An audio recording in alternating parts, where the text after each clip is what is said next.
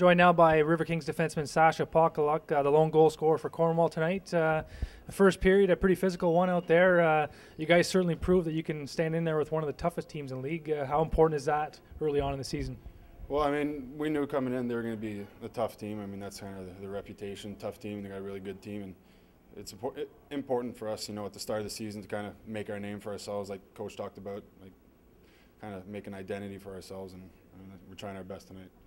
Their second game in 2 nights. Is that something important that you guys have to get on, a little more pressure on their end in the third period here? Well, I mean, in the third period for sure. I mean, their legs are going to be a little bit more tired than ours. So I mean, we're going to have to get it deep and just work the piss out of them.